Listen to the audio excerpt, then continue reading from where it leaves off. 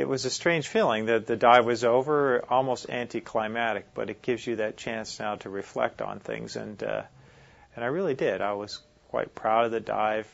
The wind was blowing. It was the middle of the night. It was an exciting time. And I was struck for the first time with this sense that these two vessels, although separated by a huge ocean, thousands of miles, were victims from two separate U-boat attacks on exactly the same moment in time. And even though I always thought of the war as having been fought in France, for the first time I realized its closeness to North America. Here were U-boats lurking in our backyard. And a very sad moment, too. Leopoldville having sunk, with hundreds of men having lost their lives. I'm wandering again. No, it was good. Let's go with the... be careful there with the exact same time. Yeah. It's the same day. Could be, we don't really know. Well, I figured it out. And you know what? It was within 20 minutes.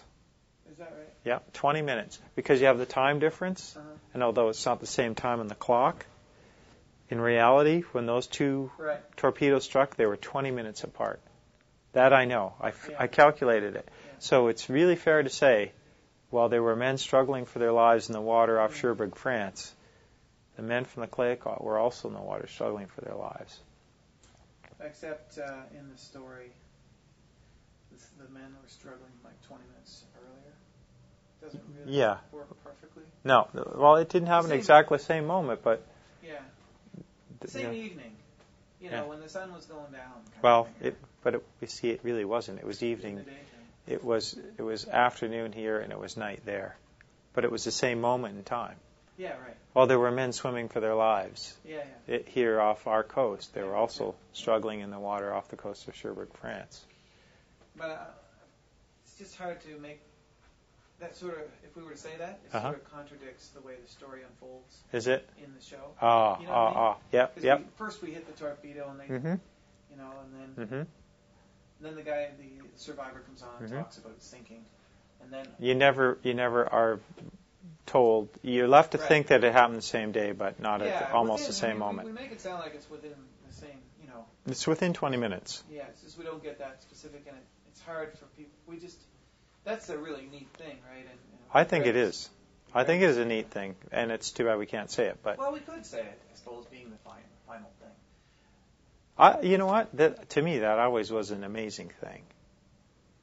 Can I try it? Say that. Say what I want to say. Yeah. Okay. Wait a minute. What's going on there? Fax machine. Shoot, that's gonna. Do you want to put it on pause? It was a great feeling now that the dive was over. It really was a sense of accomplishment. I was proud of what we had all done together. I was especially proud of the fact that my son was there and that he was such a big contributor in this whole process. After what was almost a whole summer of searching and diving, we finally now had identified the resting place, the Clayoquot. And I was left with this odd feeling, a feeling that the war was now much closer to North America than I ever thought about it being.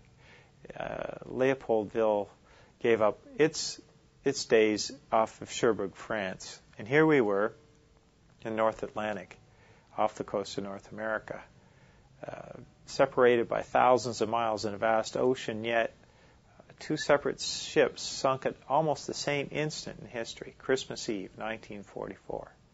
And while the Leopoldville, hundreds of men died, Clayoquot was a sad sacrifice.